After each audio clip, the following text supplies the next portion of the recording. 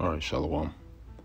First and foremost, I want to give all praise, honor, and glory to Yahweh, Bahasham Yahweh Shai, Bahasham Rachakodash.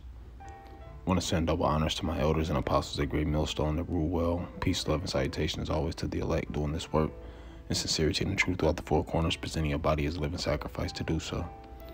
So I just want to touch on this quick topic of prudence, there's a situation, which I'm not going to really go into detail about it, but just one thing to know in this truth is a growing process.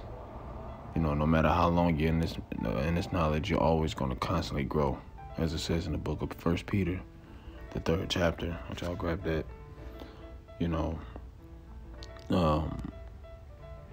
If you think that when you get into this knowledge and you reach a certain point of wisdom that you're just good, you need to get out of that mindset, man.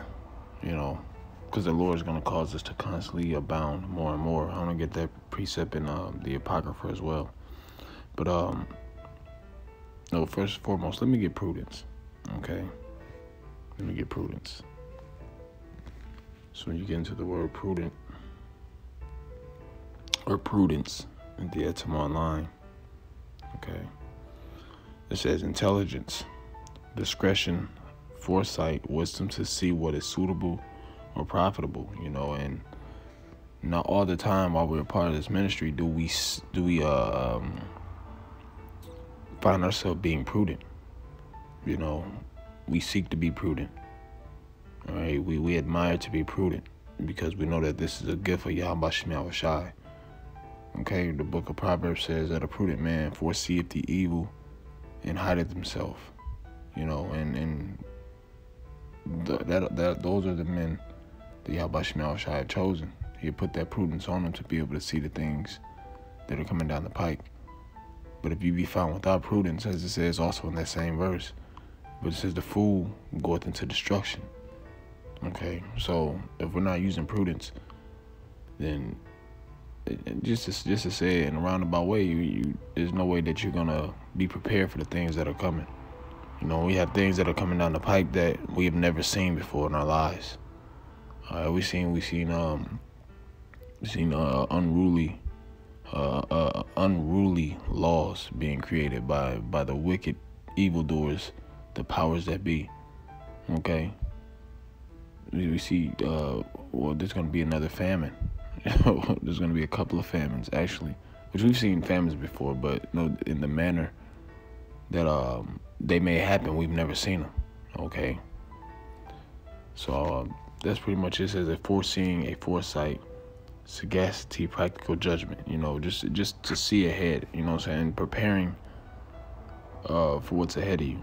All right. So a Lord willing, this is edifying. I should have said that first and foremost. I'm gonna get straight into these scriptures. So this is the book of. Let's see. This is the book of 2 Peter chapter 3 and verse 18. It says, "But grow in grace and in the knowledge of our Lord and Savior Yahweh Shai Mashiach. To him be the glory both now and forever." So this is always room to grow, man. There's always room to improve on your prudence. And like I said, if you find yourself in a situation or in the mindset of, "Oh, I got it, I'm good," I don't have to work on this or that, then ultimately the Most High can destroy you. Okay? So, let me keep this on deck. Alright. So now I'm going to get this precept also on the Apocrypha. Right? Let's see.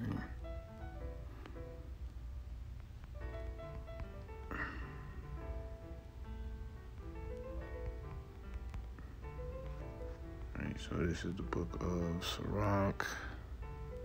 Let's see if I can pull it up.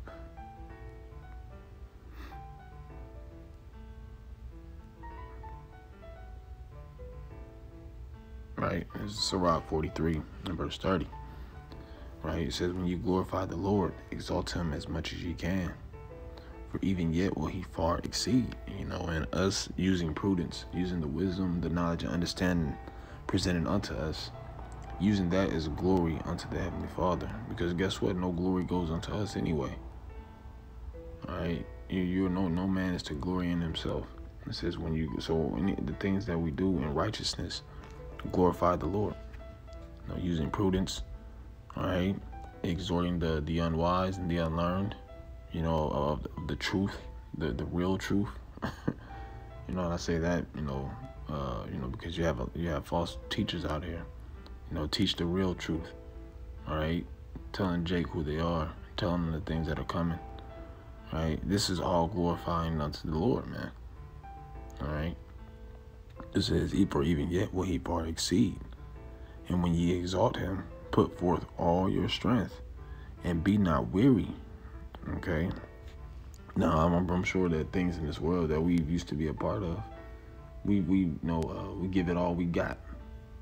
So that's what the Lord requires. Give me all that you have, man. And guess what? All those that give everything that they have unto the Lord, these men will be first exalted in the kingdom of heaven, man. Okay, men that are not afraid to look crazy for the name of the Lord. All right, these men that will not feel any shame in the face of men for serving the Lord or doing things that please the Lord. Because the things that we do, which are ancient customs, wearing the garments, hitting the streets, and as people would say, yelling to the top of our lungs. These things are not new, but in this day and age, where wickedness is at an all-time high, okay, and folly is set in great dignity, this is looked at as a awkward act, or awkward. Let me just stick with awkward act, for lack of better words. Okay, but these are things that were written in the scriptures. These are things written for us to keep from generation to generation and teach them unto our children and their children's children and to our people. Okay, the nation of Israel. Right. It says, and when you exalt him, put forth all your strength, and be not weary, for you can never go far enough. You can never go far enough pleasing the Lord, man. Hey, going back into Sirach, the 4th chapter, in the 28th verse, it says, strive for the truth unto death, and the Lord shall fight for thee. So, even if it goes as far as you having to lose your life or be a martyr for Yahweh Shema Shai, so be it. That's what we signed up for, man. All right, for our forefather Paul is a perfect example. Stephen was a perfect example. The ultimate example for dying for the Heavenly Father is who? Yahweh Shai, that sacrifice. All right, that lamb slain for the nation of Israel. It's like that lamb slain for the nation of Israel. Okay, and this is not something to be taken lightly either, man. But let me get to this precept that I have. All right. So this is the book of Sirach, and this is why I actually thought of this is where this lesson actually conformed from this precept here. In Sirach 32.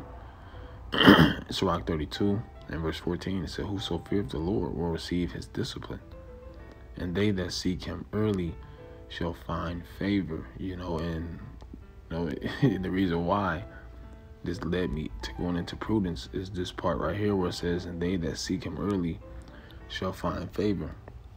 Now, how do we seek the Lord early? It doesn't say, it's not from our young age, 4, 5, 6. No, of course, because we were not born. Most of us were not born into this. All right, you have a small percentage of Israelites that were born into this, but it says, and they that seek him early shall find favor. Now, what does seeking him consist of? Like I mentioned, finding out who you are. All right, knowing that you are the chosen of the chosen nation of people that the Most High picked for Himself. Okay, knowing what the going into your history, going into the prophecies. Okay, and mainly the prophecies, because to go into prophecy requires prudence, because you have to prepare for them. We're preparing for a financial collapse of the system.